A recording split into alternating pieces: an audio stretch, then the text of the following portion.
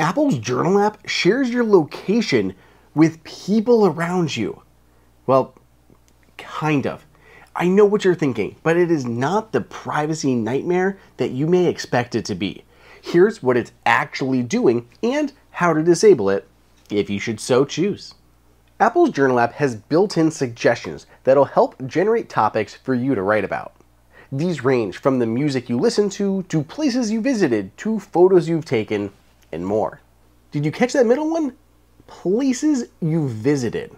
Technically, and we are talking very technically here, this does share your location with people around you. But A, it only applies to those in your contact list, and B, it only does so in a non-actionable way.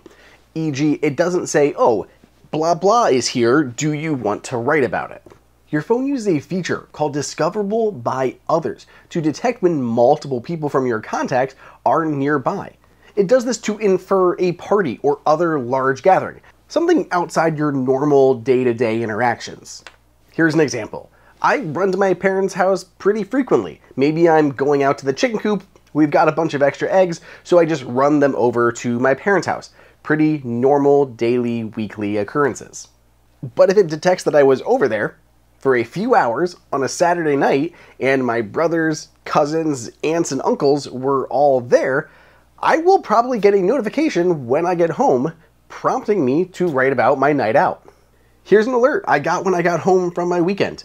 Literally, there was a bunch of family there and it noticed that was something unusual and maybe I want to write about it, but there's no identifying information here.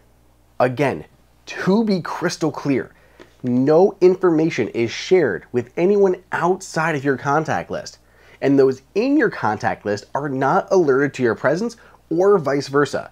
They will only get an alert for a higher priority writing prompt inside of the Journal app.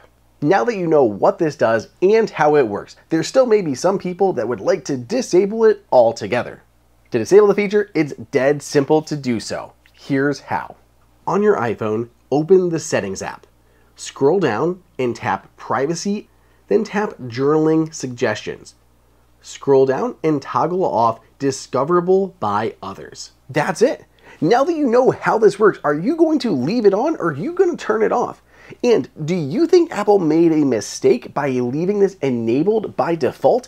Let me know down below in the comments. Also, be sure you're subscribed with notifications turned on to see more great iPhone tips.